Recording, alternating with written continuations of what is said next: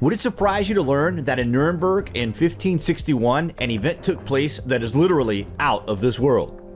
It's strange to think that something like this actually happened, but if eyewitnesses' reports are anything to go by, then we have a crazy scenario that took place, and the famous cigar-shaped UFOs played a prominent part as the event unfolded in clear view over a city filled with people. Wait till you hear this.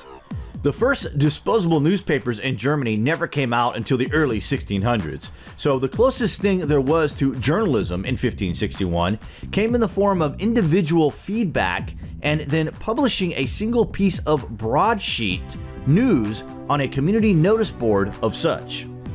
A guy named Hans Glaser was one of the reporters, and he was considered a very reliable source of news by the Nuremberg people.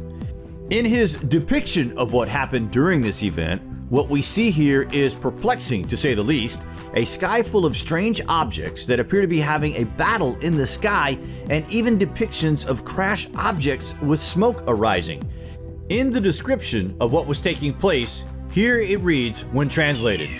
In the morning of April 14th, 1561 at daybreak, between 4 and 5 a.m., a dreadful apparition occurred on the sun, and then this was seen in Nuremberg in the city, before the gates and in the country by many men and women. At first there appeared in the middle of the sun 2 blood-red semicircular arcs, just like the moon in its last quarter, and the sun above and below, and on both sides the color was blood. There stood a round ball of partly dull, partly black ferrous color. Likewise there stood on both sides, and as a torus, above the sun, such blood-red ones, and other balls in large number, about 3 in a line and 4 in a square, also some alone. In between these globes there were visible a few blood-red crosses, between which there were blood-red strips, becoming thicker to the rear, and in the front malleable like the rods of reed grass, which were intermingled. Among them 2 big rods, one on the right, the other on the left, and within the small and big rods there were 3, also 4 and more globes. These all started to fight among themselves, so that the globes which were first in the sun flew out to the ones standing on both sides. Thereafter the globes standing outside the sun in the small and large rods flew into the sun. Besides, the globes flew back and forth among themselves and fought vehemently with each other for over an hour. And when the conflict in and again out of the sun was most intense, they became fatigued to such an extent that they all, as said above, fell from the sun down upon the earth as they all burned, and then they wasted away on the earth with immense smoke.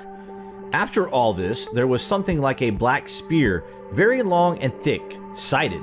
The shaft pointed to the east, the point pointed west.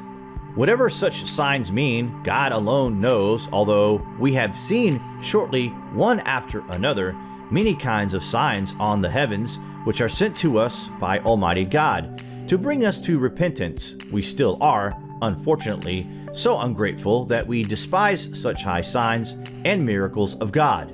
Or we speak of them with ridicule and discard them to the wind, in order that God may send us a frightening punishment on account of our ungratefulness.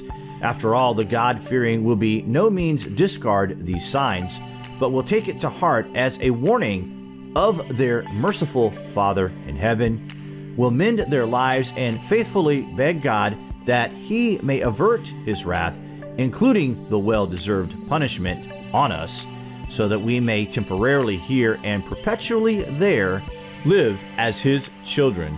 For it may God grant us help. Amen. By Hans Glaser, letter painter of Nuremberg.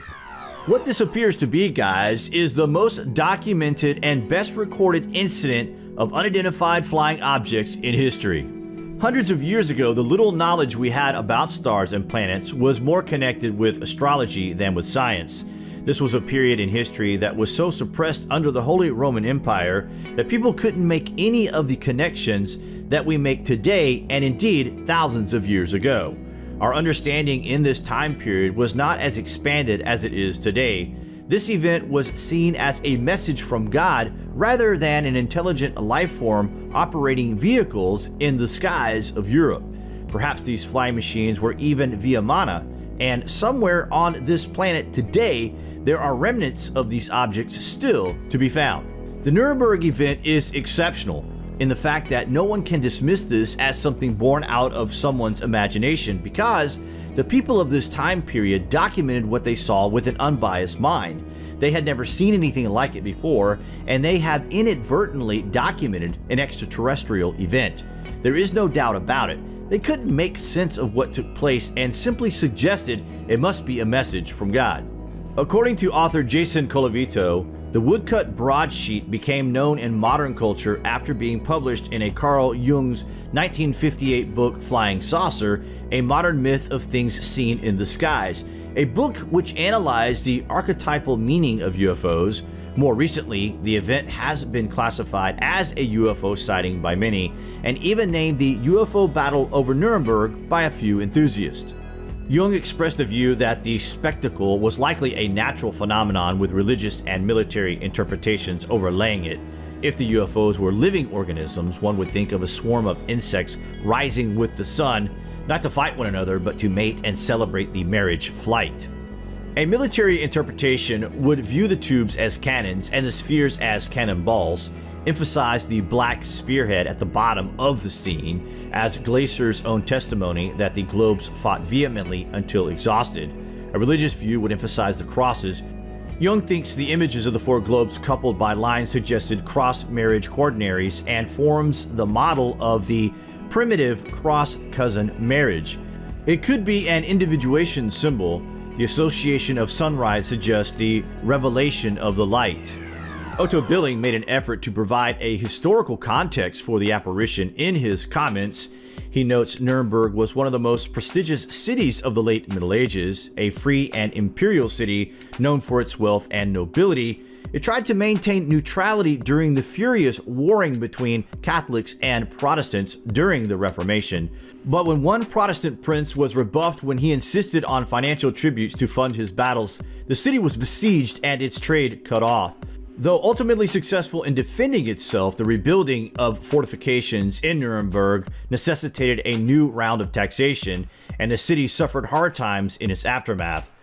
On Good Friday 1554, another siege happened, and one broadsheet publisher described Mach's sons that prognosticated God's will-wanted confession of sinful ways. Curiously, the Nuremberg event is not isolated.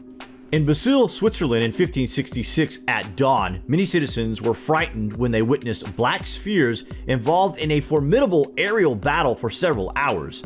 There was little doubt that the skies above their city had been invaded. The city's gazette recorded, "At the time when the sun rose, one saw many large black balls which moved at high speed in the air towards the sun, then made half-turns, banging one against the other as if they were fighting a battle out of combat.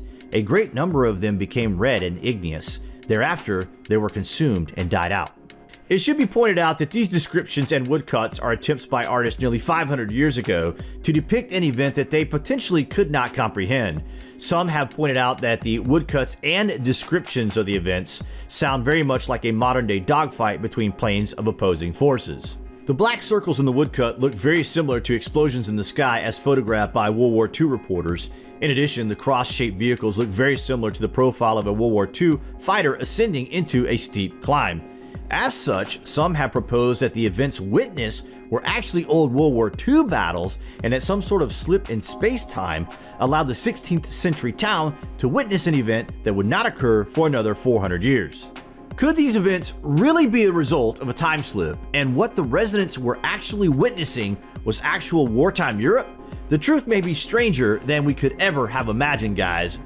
What do you make of these very well documented events? Comments below, and thank you for watching.